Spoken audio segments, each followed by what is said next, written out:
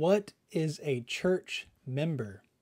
So if you are part of the church, then you need to be part of a church.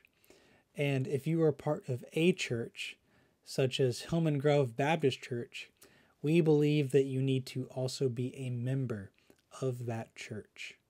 And so we're going to look at some verses that talks about what it means to be a member of a church. And so first and foremost, if you're a member of a church, you need to be a follower of Jesus. You need to be an actual disciple. You can't just be someone who was merely born to one of the members of the church. You actually need to be a follower of Jesus yourself. And you need to be baptized. So let's look at 1 Peter 2:9. It says, "But you are a chosen race, a royal priesthood, a holy nation, a people for his own possession, that you may proclaim the excellencies of him who called you out of darkness into his marvelous light." You need to be called out of that darkness into his marvelous light to become a member. And you need to be part of the chosen race and a royal priesthood and the holy nation. You need to be part of that to become a church member. And in 1 Corinthians 12:12, it says, "For just as the body is one and has many members, and all the members of the body, though many, are one body, so it is with Christ." You have to be part of Christ's body to be a church member. And being a church member in a Baptist church, we believe that it is an elementary step of discipleship, something that should happen soon after baptism. And so we believe baptism is an elementary step of obedience as being a disciple of Jesus, and that often baptism is also the admittance into the church, part of the admittance into the church. So it's an elementary step of discipleship. Now let's look at 1 Corinthians 1:2. "For to the church of God that is in Corinth, to those sanctified in Jesus and Christ Jesus, called to be saints together, with all those who in every place call upon the name of the Lord Jesus Christ, both their Lord and ours." And it shows that to the church of God that is in Corinth, to those sanctified in Jesus Christ, to be called saints together with all those in every place. So these people are it's expected that if you are a saint, that you ought to be a saint together, that you ought to be a member of a church. And in Philippians 1:1, it says, "Paul and Timothy, servants of Christ Jesus, to all the saints in Christ Jesus who are at Philippi, with the overseers and the deacons." And it's expecting that all of the saints in Christ Jesus who are at Philippi are members of a church, are with the overseers and the deacons, the elders and the deacons, the pastors and the deacons. That if they are a saint, that they are going to be a member of that local church. And so in Matthew 18, we're going to go to that passage, and we're going to explain why we believe that being a part of a church is actually being a member of a church. So to truly be a part of a church, you need to be a member of the church. And the way that we define membership is found in how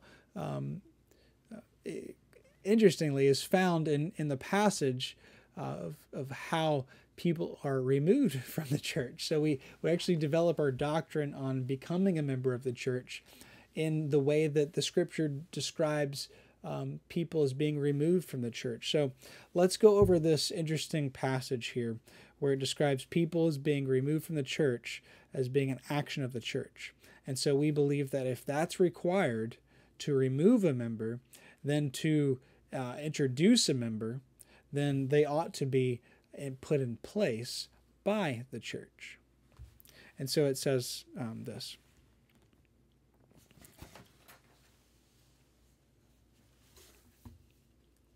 "If your brother sins against you, go and tell him his fault, between you and him alone. If he listens to you, you have gained your brother.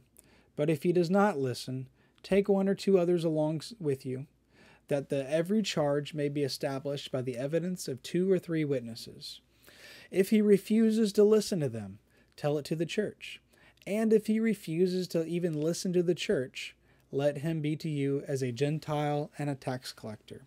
Truly I say to you, whatever you bind on earth shall be bound in heaven, and whatever you loose on earth shall be loosed in heaven. And again I say to you, if 2 of you agree on earth about anything they ask, it will be done for them by my Father in heaven. For where 2 or 3 are gathered in my name, there I am among them.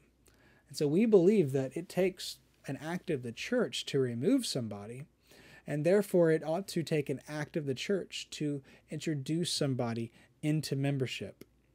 And there's a reason that we believe that membership is important, and because we need to look at 2 ideas. We need to look at the 2 ideas about how a member is accountable to the church and responsible for the church. And if these important ideas are to be carried out, then it's important for the whole church to recognize who is a part of them. If they have to remove people, then how do they know that those people are truly a part of the church, are truly members of the church? The members of the church need to be recognized by the entire church. And so let's look at what it means to be accountable to the church and what it means to be responsible for the church. And to start with being accountable to the church, we start in Hebrews 10:25, not neglecting to meet together, as is the habit of some, but encouraging one another, all the more as you see the day drawing near.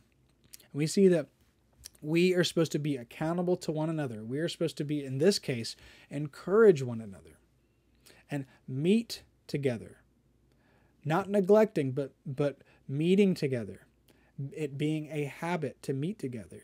Not a habit to stay away from one another, but a habit to meet together regularly. And in Matthew 18:15 through 20, we see also that we're accountable to the church, meaning that we are accountable to discipline from the church.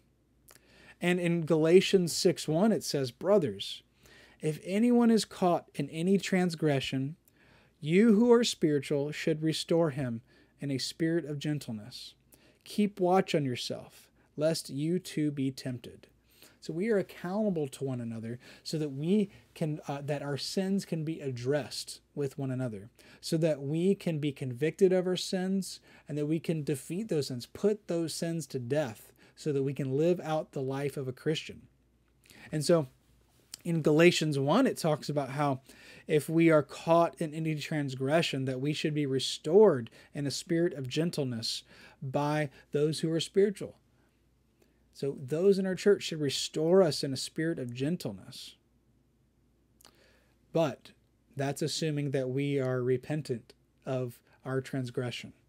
And in the Matthew 18 passage, it highlights how if we are not repentant of our transgression, that there is a structure, an order to how we are to be addressed, with eventually being removed from the church. And that being the intention is to be the last resort, the last call for repentance, so that they would be made known how serious their transgression is, that they need to repent. And if they are removed from the church, it is to put fear into their hearts that they would repent again, that they would repent to God. Put the fear of God in their hearts, so they would repent. And so not only are we accountable to the church, but we are also responsible for the church. And in 1 John 3:14, it says, we know that we have passed out of death into life because we love the brothers. Whoever does not love abides in death. And we see that we are responsible to love one another. And so that's something that is available for everybody to do. Everybody can participate in this, can participate in being responsible for the church, for loving one another. We all are connected to different people in different ways. And so we have better friendships with some people than others, but that's an opportunity that you get to love specific people in ways that you are gifted.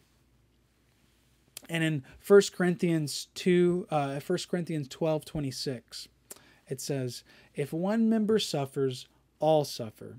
If one member is honored, all rejoice together.